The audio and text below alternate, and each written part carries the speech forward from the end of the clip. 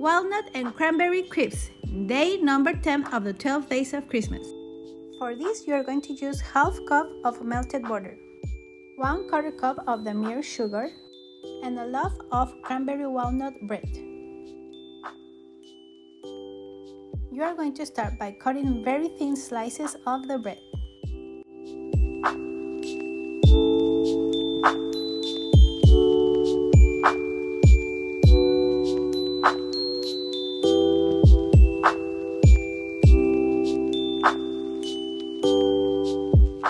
Now that our butter is melted, we are going to use a pastry brush and we are going to put it on top of each of the pieces of bread.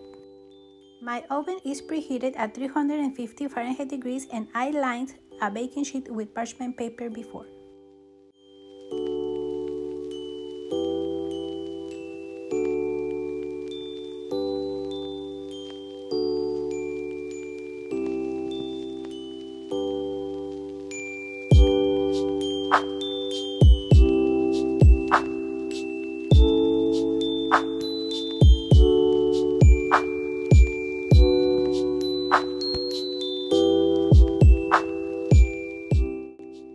We are going to sprinkle the mere sugar on top of each of the bread slices. And now we're going to put the bread in the oven for about 8 minutes. Then we're going to take it out from the oven and we are going to do the same thing on the other side of each of the bread pieces.